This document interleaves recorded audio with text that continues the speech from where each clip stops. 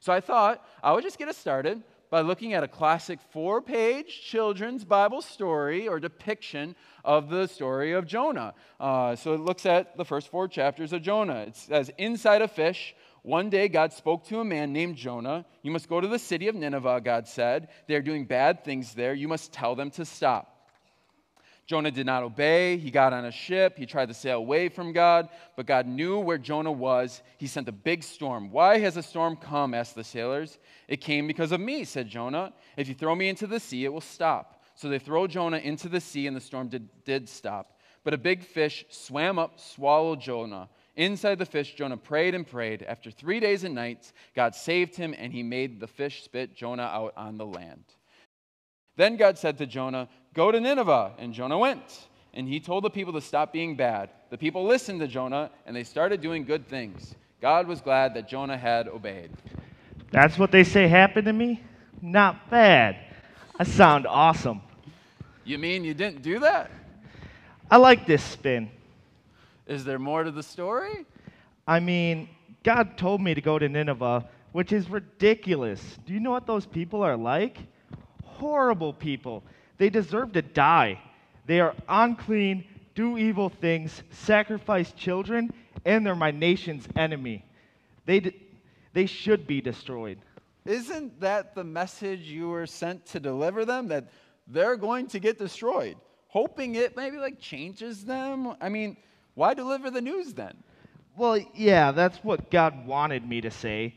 But I know what God is like. He won't actually do it. He's up to something.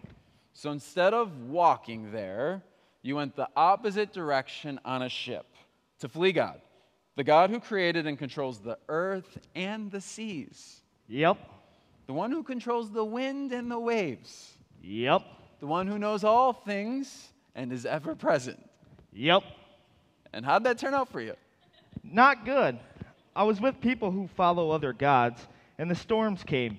And these stinking people realized that I was running from God and seeing His power in controlling these storms for my attention. So all of a sudden they start worshiping Him and fully commit to His ways. You're a prophet of God. Isn't that good?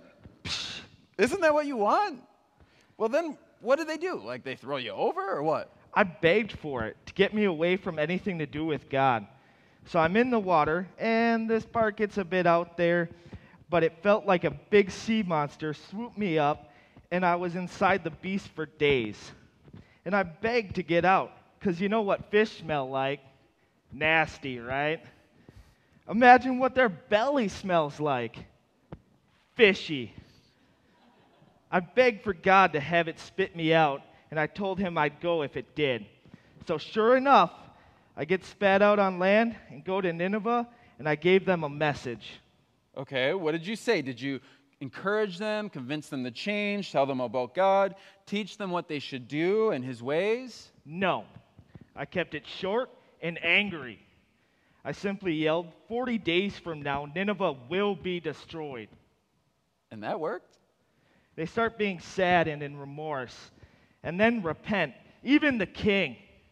So then God changed His mind in destroying these people. Yeah. Which is great news. Wrong. Wait, what?